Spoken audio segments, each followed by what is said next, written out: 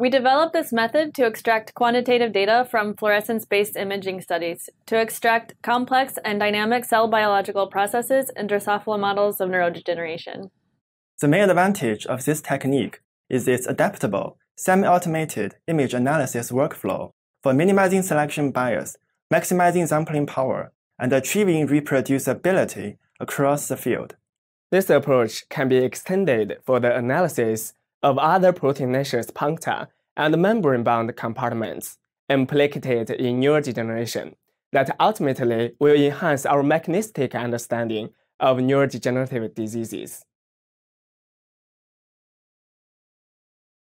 To keep the lamina intact during the dissection, under a stereo microscope, slide 2 forceps under the retina and gently tear through the middle of the eye to remove the retina. Keeping the forceps parallel to the lamina surface, pull away any remaining retinal tissue attached to the lamina. Dissect 3 to 5 brains for each group and transfer the brains to a microcentrifuge tube containing an appropriate fixative for 15 minutes at room temperature with gentle rocking. After 3 15-minute washes with PBS plus Triton X100 or PBTX, replace the last wash with the primary antibody of interest diluted in PBTX with 5% normal goat serum for an overnight incubation in an aliquot mixer at 4 degrees Celsius.